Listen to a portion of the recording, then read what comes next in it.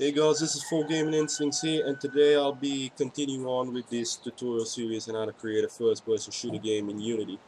Now, if you're new to my series, I highly recommend that you view my previous tutorials and then come to this one in order to get the links for the packages.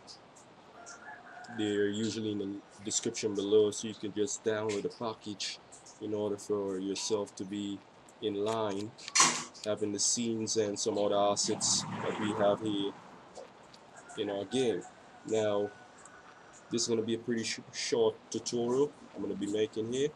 I'll be teaching you guys how to spawn enemies in Unity using JavaScript. Now, I'll just delete this. Now, what you're going to want to do, go to the link in the description below, download the script, and what you're going to want to do is import it to your project. I did that already, and you might as well create a folder, keep stuff a bit organized. Anyways, after that, what you're going to want to do is create an empty game object. Right click, create empty, rename this to spawner. Some good stuff. Now what you're going to want to do is drag the spawner new script that I've given you guys to the spawner. Now I'll explain this pretty quickly. The spawn side basically deals with the amount of spawn points that you want in your scene. Now, say for example you have 500 enemies and you want these enemies to be spawned in 100 different locations. You'll just put 100 here, but tutorial purposes I'll just put 2.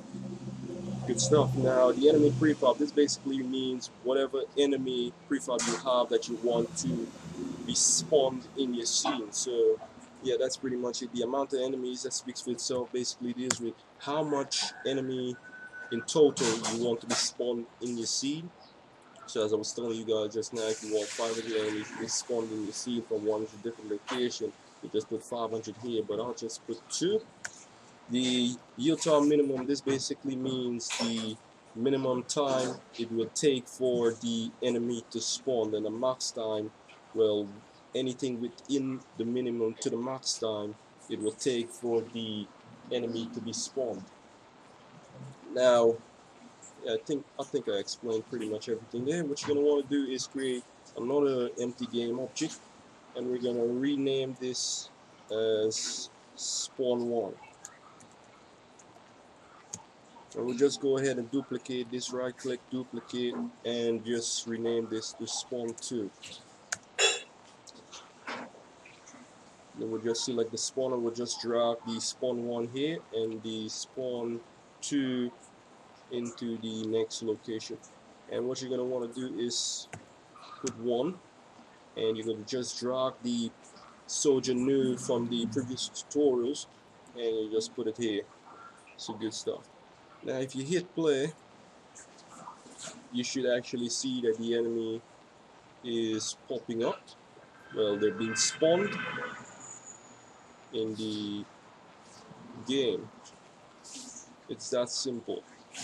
Now if you have any problems, do comment below and I'll get back to you guys as soon as possible with a solution to your problems, as well as, oh, I made a mistake here.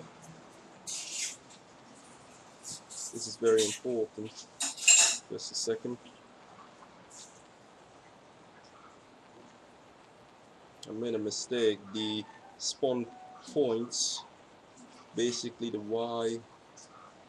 y-axis needs to be positioned above the terrain, because if we have it anywhere beneath 0, which is going to be -0, whatever, it's going to actually spawn the enemy inside of the terrain. So we don't want that. We want the enemy to be spawned on the terrain. So we'll just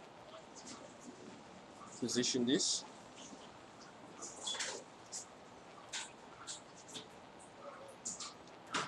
Position this to 0.2, the y-axis. You could just select the one in CTRL and click on the next one to highlight whatever. Yeah, so if you hit play now, everything else should be just fine. The enemy should spawn, and that's basically it, I suppose.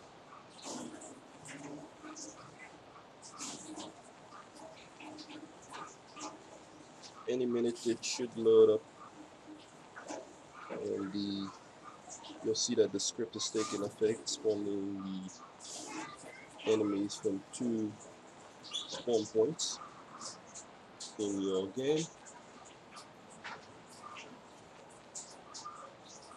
I just have it close to the player so that you can actually see, you know, the enemy coming towards the player.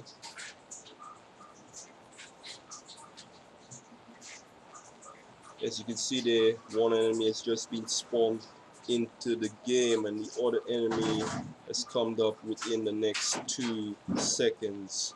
So yeah, that's pretty much it for this tutorial on how to spawn enemies in Unity using a JavaScript. Hope you've learned something from this tutorial. If you liked it, you can just give me a thumbs up. Do remember to subscribe to my channel so that you'll keep yourself up to date with my tutorial series on how to create a first-person shooter game in Unity. So yeah, that's pretty much it. Any problems, comment below and I'll deal with them. So that's it. See you guys next time.